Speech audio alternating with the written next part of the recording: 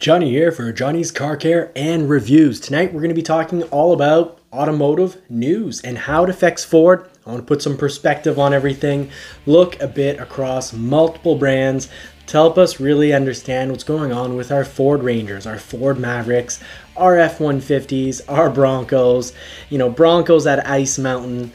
What's going on? When are we going to get these machines? Well, it all has to do with chips. So microchips are the main subject of this evening, but we're going to be looking at other automobile manufacturers to help really put some perspective on this. Because of course, as consumers, we call different dealerships. Let's say it's just one or two Ford models that interest you. You call a bunch of dealerships.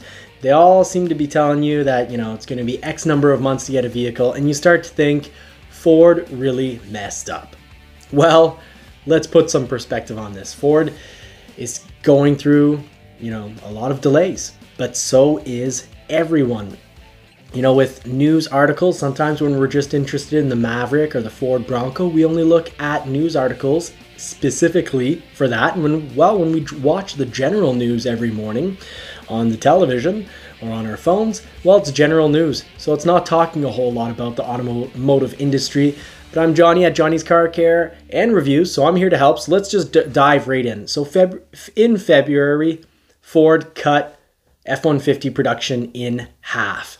And that sounds pretty awful if you're waiting on an F-150. And I will have tips and tricks on how to get vehicles quicker at the end of the video, so stay tuned to then. But this cutting of F-150 production in half is pretty it's pretty common. We're also going to be talking about vehicles now getting delivered, but with less options. All the security features will be there, but non-essential features might not be working in your vehicle. So is this normal? Is this a complete failure on Ford's part? No, this is completely normal these days. It's like only going to the one gas station, and you never look at any other gas station. You're going to say, wow, they're charging a crazy amount. They've doubled their price on gas. They're crooks. No, that's every gas station. It's the system that's, kind of broken right now. So let's talk about that. Rivian, by the way, cut their production in half. BMW is delivering some vehicles with no touchscreens or non-functioning touchscreens. The Cadillac Escalade, when you're paying Escalade money, you're paying a lot of money. That's going up in price. You're escalating a price. Well, no hands-free driving. You're looking at Tesla. Some Teslas have no USB ports. So, and Rivian cutting production in half. Everyone's affected by this. This isn't just your local gas station hiking up the price, doubling the price. This is a microchip supply issue that's unfortunately everywhere. But now for some good-ish news. Ford and GM are working with a company to try to get supply and manufacturing back into the US for those microchips. So let's just see right now. The company that they're working with here is Global Foundries. So that's the chip maker, Global Foundries. They broke away from AMD in 2009, and Ford and GM are working to get plants back here. Mind you, this is good and bad news because it's great. It's great news that they're trying to get plants back here to secure us some microchips, because this is about, our safety. We need microchips for all sorts of things. And it's going to take, this doesn't get done overnight. This could take upwards of even up to 10 years, apparently.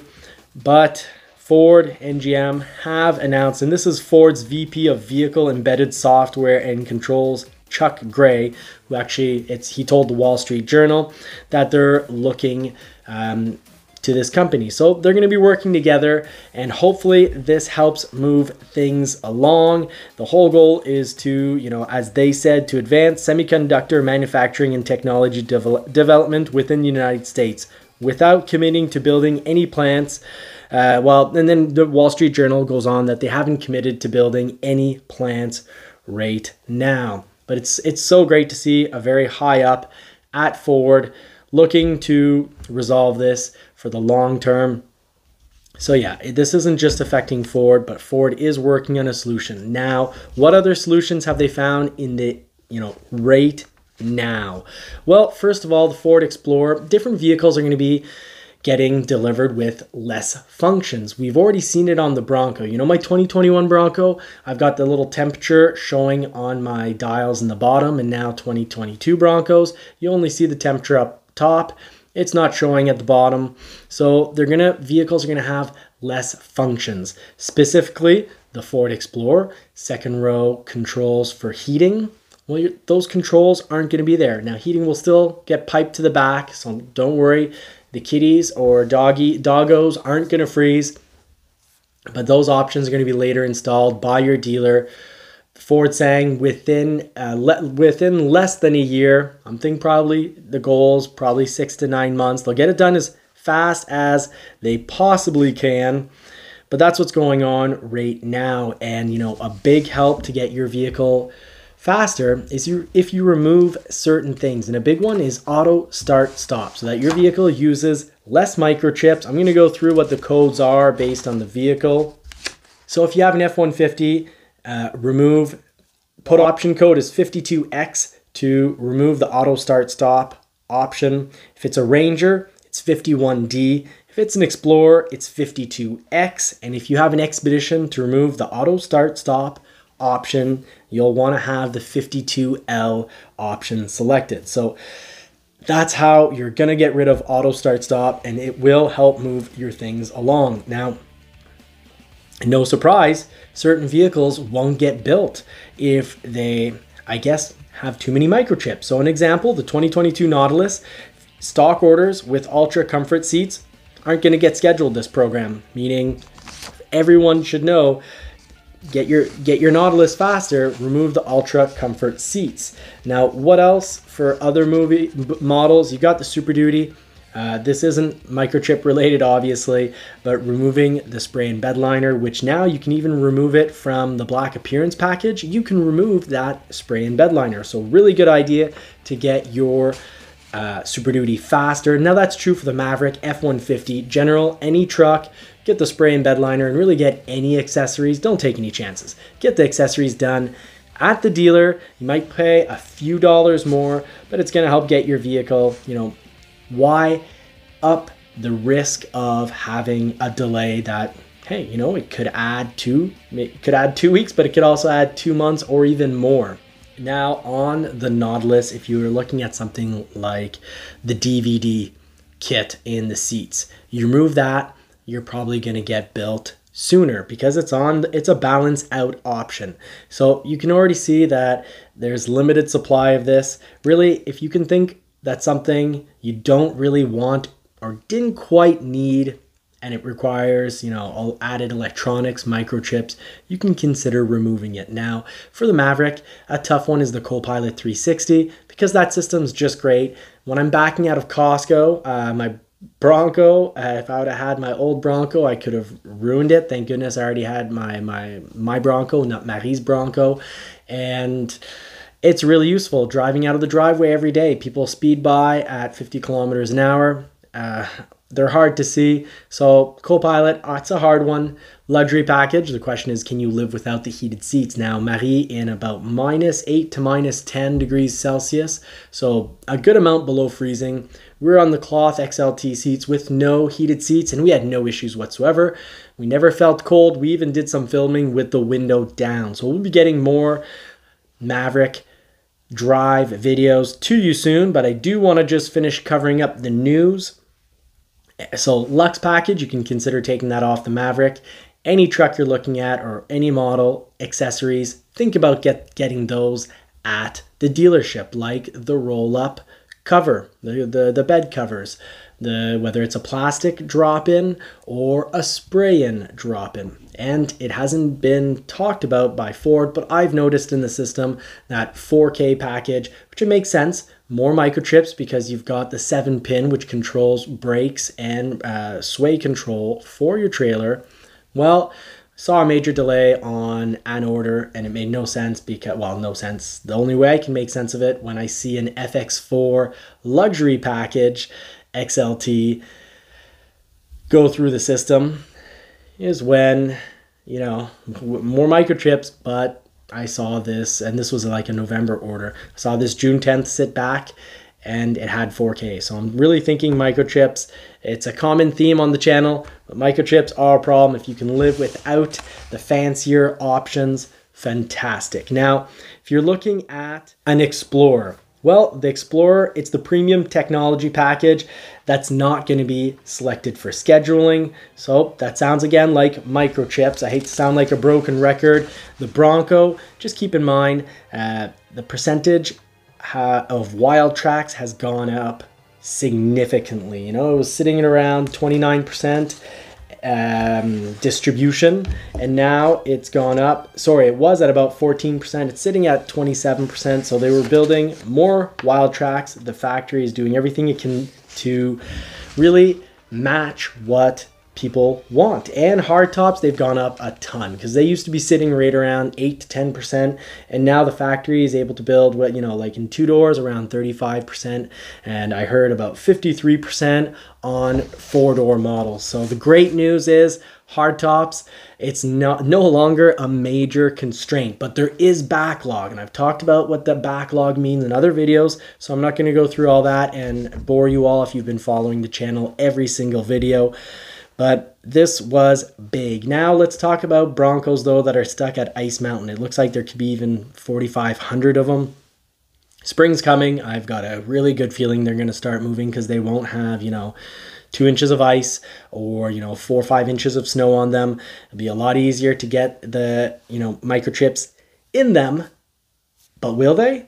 Ford's saying that they're going to be shipping vehicles with less functions. So I'm thinking a lot of those parked Broncos were missing some non-essential functions. So what I'm thinking, the microchips they do have are going to be put in to make sure that those vehicles have all the essential functions, so that they're, Ford said, they will deliver. They will no longer either have sit in the parking lot or at the dealership. An idea way back, I think last summer, was to hold vehicles, send them to the dealership and wait, and the dealership would be doing critical installs, but that they had to sit there until the dealership had the microchip. Well, now the good news is Ford's going to be shipping out these vehicles, but with just a few less functions, meaning you might not know the temperature in the vehicle, or you might only see it in one spot.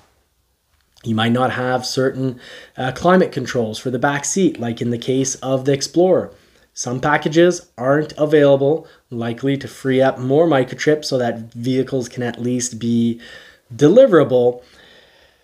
But that's what's going on with that, with the F-150. Definitely avoid wheel well liners.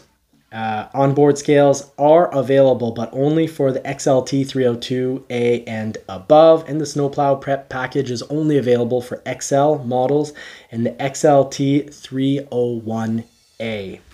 Now, if you're currently looking at an Edge, that's A-OK, adaptive cruise control. However, it may take longer to schedule. Now, what is scheduling? That's a kind of a big one. It's pretty important.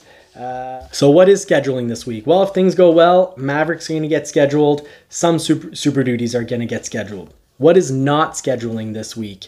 That just means they're going to be working on things that are already in the system. Well, what's not scheduling this week, meaning they get new dates later on. Not that there's not going to be things built this week. This just means that if you're waiting to get news on a vehicle, you're not going to get news.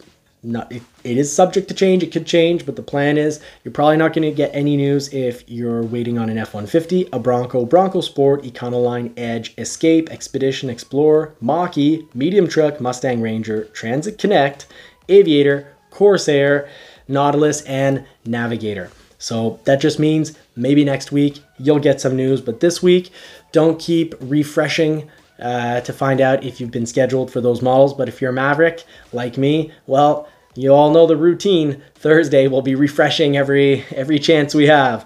So that's what's going on with that. Now, vehicles that are going to be, only building what is already currently in the system. Meaning, simply put, if you order one now, it's almost guaranteed you won't get a 2022. It should be a 2023 model or later, depending on some very rare instances, like the first one here. The 2022 Bronco, if you order one now, It's almost certain it won't get built as a 2022 because they're in a balance out phase, meaning the system already has enough orders and they're attributing builds to people who are already waiting, not to new people.